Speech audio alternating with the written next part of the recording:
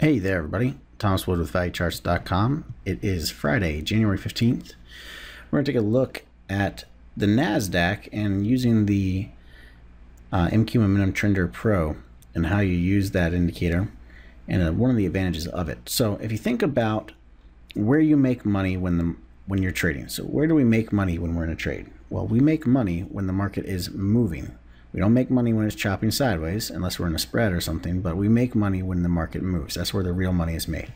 So one of the ways of trading this is you get a directional bias on the market.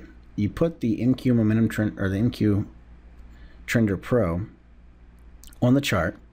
The way this works is red is bearish, green is bullish, blue is neutral, and gold bars are trailing stops.